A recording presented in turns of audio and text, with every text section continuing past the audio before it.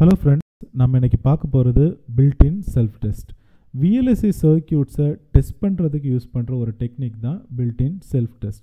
இதை எதுக்காக நம்ம யூஸ் பண்ணுறோன்னா சர்க்யூட் ஃபேப்ரிகேட் பண்ணி முடிஞ்சப்புறம் அது கரெக்டாக ஒர்க் ஆகுதா இல்லையா அப்படின்றத டெஸ்ட் பண்ணுறதுக்காக. ஸோ built-in self-testனா இந்த டேர்ம்லேயே இருக்குது.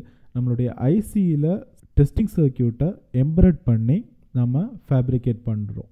ஸோ இப்படி பண்ணும்போது சில அட்வான்டேஜஸ் இருக்குது. அதாவது சர்க்யூட்டோடைய டெஸ்டிங் ஸ்பீட் இம்ப்ரூவ் ஆகும், டெஸ்டிங் டைம் ரெடியூஸ் ஆகுது. ஸோ இதெல்லாம் சில அட்வான்டேஜஸ். டிஸ்அட்வான்டேஜ் அப்படின்னு பார்த்தோம்னா அதோடைய ஏரியா, அதாவது ஐசி ஃபேப்ரிகேட் பண்ணும்போது உள்ளேயே நம்மளுடைய டெஸ்டிங் சர்க்யூட்டையும் சேர்த்து வைக்கிறோம். ஸோ அப்படி பண்ணும்போது சர்க்யூட் ஏரியா கொஞ்சம் எக்ஸ்ட்ராவாக நம்ம யூட்டிலைஸ் பண்ணுவோம். இதுக்கு முன்னாடி நம்ம யூஸ் பண்ணிகிட்டு இருந்தது ஃபங்க்ஷனல் டெஸ்ட். ஃபங்க்ஷனல் டெஸ்ட்டில் என்ன பண்ணுறோன்னா ஒரு செட் ஆஃப் இன்புட்ஸ் கொடுக்குறோம். அந்த இன்புட்ஸை பேஸ் பண்ணி நமக்கு ஒரு ரெஸ்பான்ஸ் கிடைக்கும் நம்மளுடைய சர்க்யூட்லேருந்து. அந்த ரெஸ்பான்ஸை வெரிஃபை பண்ணி நம்மளுடைய சர்க்யூட் கரெக்டாக ஒர்க் ஆகுதா இல்லையா அப்படின்னு வெரிஃபை பண்ணுறோம். ஃபங்க்ஷனல் டெஸ்ட்டில் ஒரு ப்ராப்ளம் இருக்குது, ஒரு டிஸ்அட்வான்டேஜ் இருக்குது. அது என்ன அப்படின்னா டைம் கன்சப்ஷன் ரொம்ப ஹையாகிட்டு இருக்கும்.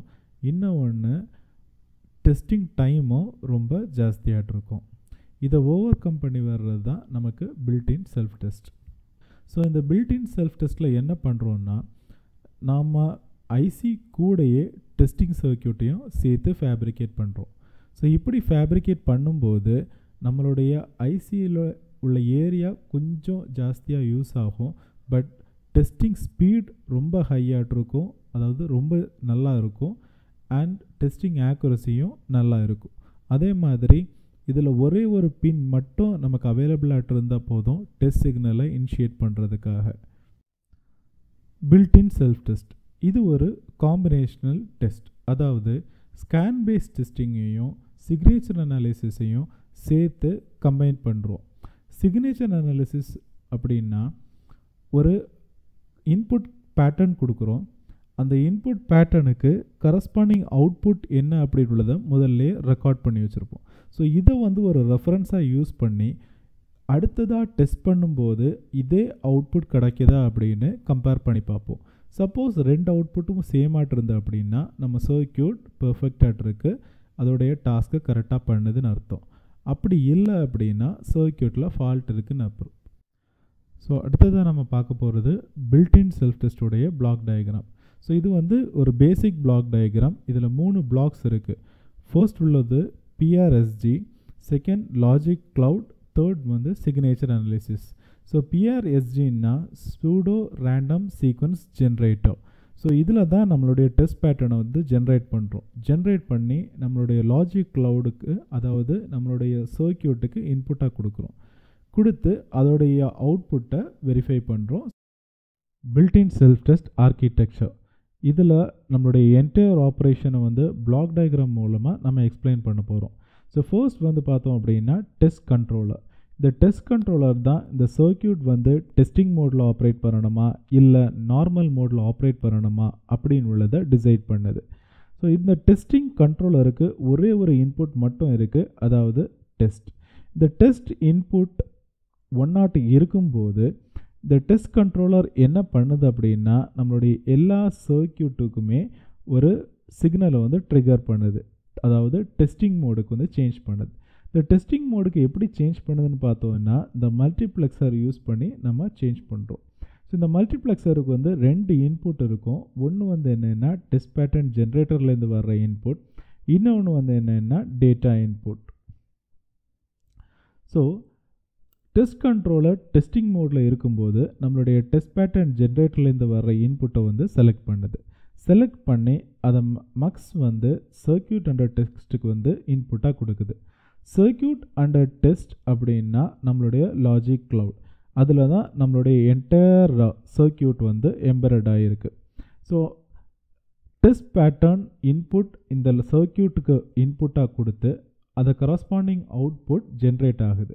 ஜென்ரேட் ஆன அவுட்புட் ரெஸ்பான்ஸ் கம்பேக்டரில் நம்ம ஸ்டோர் பண்ணி வைக்கிறோம். ஸ்டோர் பண்ணிவிட்டு இதுலேருந்து நம்மளுடைய கம்பேரட்டருக்கு இன்புட்டாக கொடுக்குறோம்.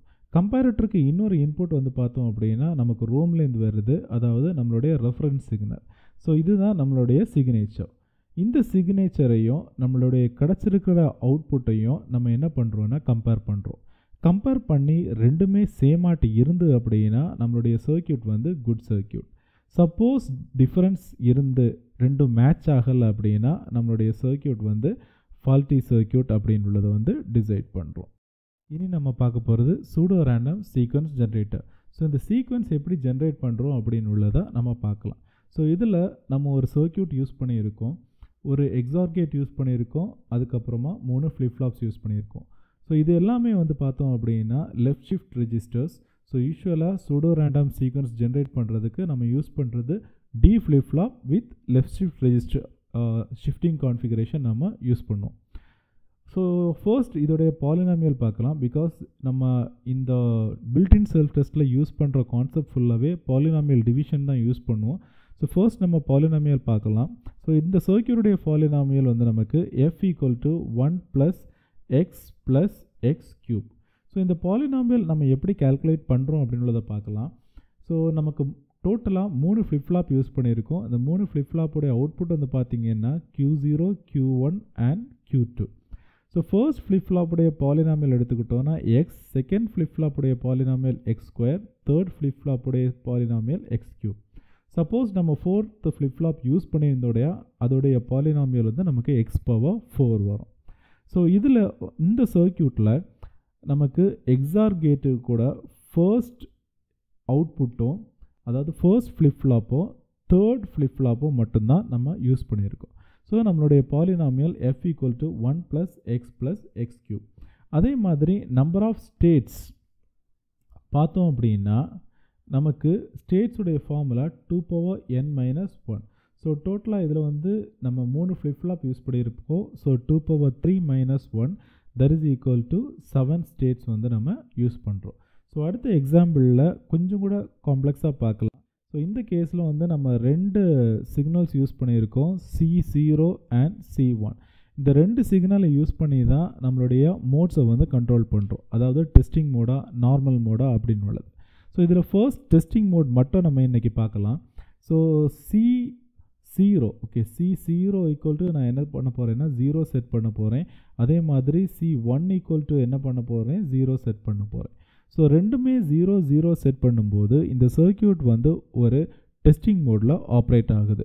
அதாவது இப்போ பார்க்கலாம், நம்மளுடைய மக்ஸில் 0 இன்புட் போகுது.